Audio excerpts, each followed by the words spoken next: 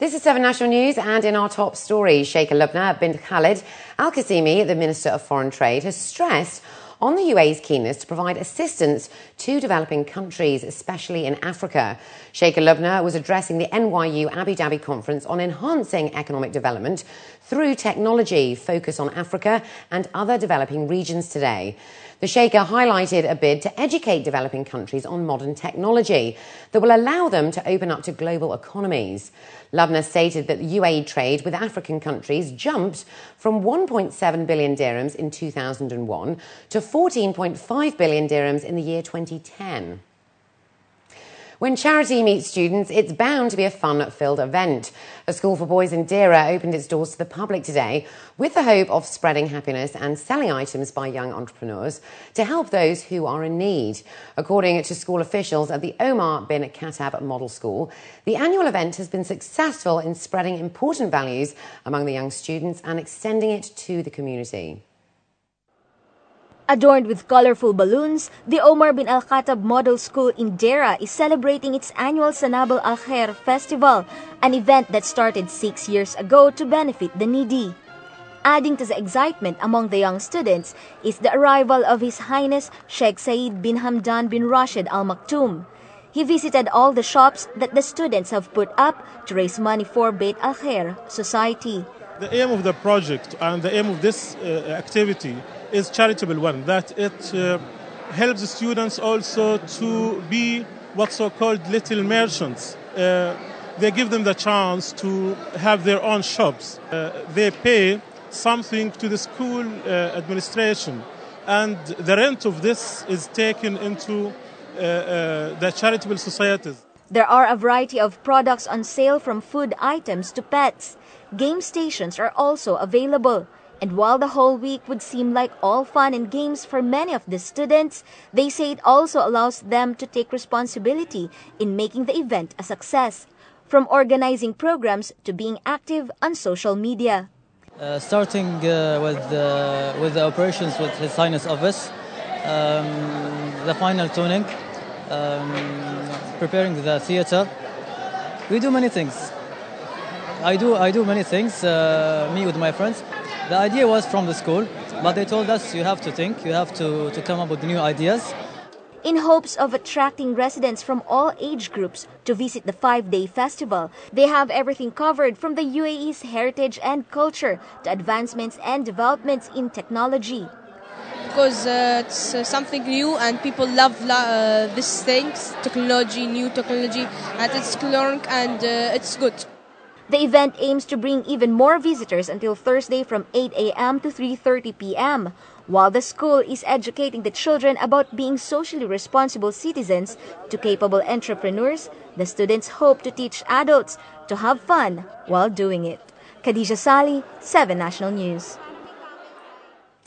The UAE has been billed as the cleanest country in the GCC, according to the World Environmental Performance Index. The survey was carried out by Yale University in collaboration with Columbia University, ranking countries on 22 performance indicators in 10 policy categories. Out of 132 countries, Switzerland topped the poll, followed by Latvia, Norway, Luxembourg and Costa Rica. The UAE came in at the number 77 spot, the best ranking for the country so far, followed by Saudi Arabia 82 for the region. Some of the categories include environmental burden of disease, water and air pollution and their effects on human health, as well as ecosystems and also habitat. The chairperson of Emirates Environmental Group, Habiba Al-Marashi, was quoted as saying that the UAE leadership is serious about environmental credentials, adding that all areas are playing a part, including the private and education sector. An award-winning Emirati author will attempt to sign over 1,900 books in just 14 hours, which will guarantee him a place in the Guinness World Records. Case Sedki, who gained worldwide recognition for his unique Japanese manga illustrations and classical Arabic content, will launch his latest novel, Gold Ring 2, on the 1st of March. However, this isn't going to be your average book launch. Sedki is seeking to beat the current world record of 1,951 books signed.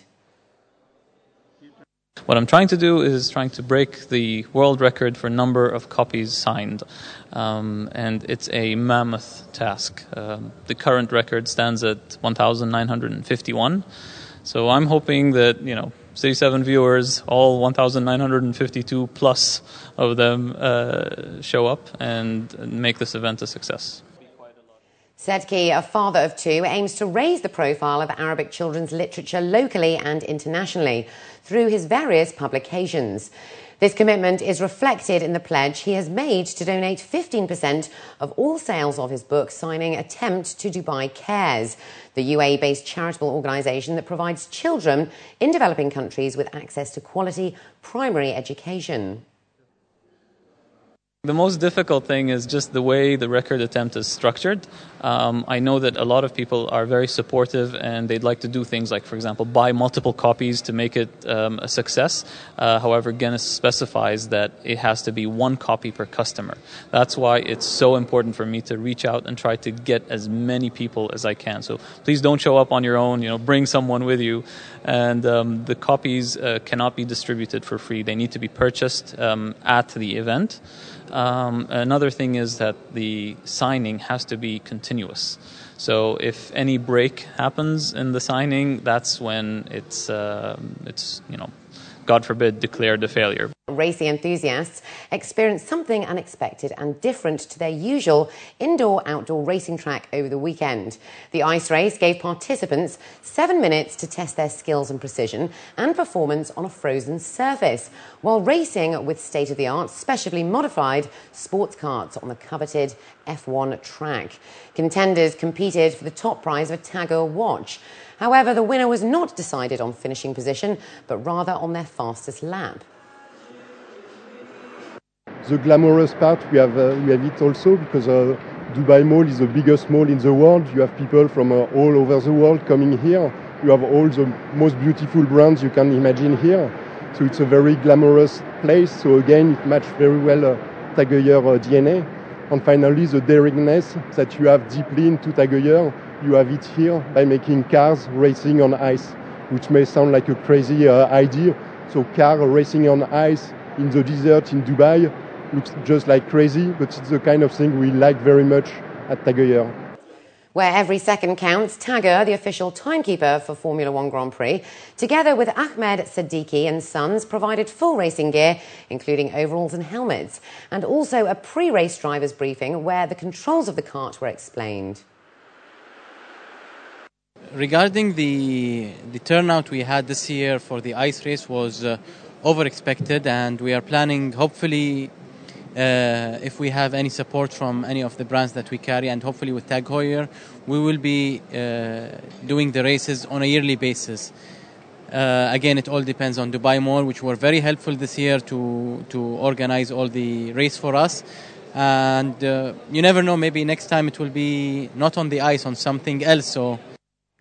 And finally this evening, Dubai was treated to a taste of Italy on Saturday as models hit the catwalk to celebrate the fashions of Italy in the 60s.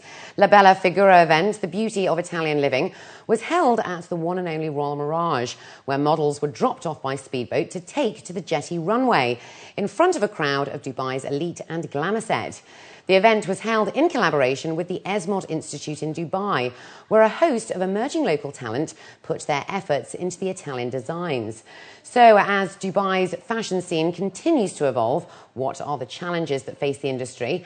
And with London Fashion Week around the corner, how can Dubai's fashion scene and its designers make their mark on the world map?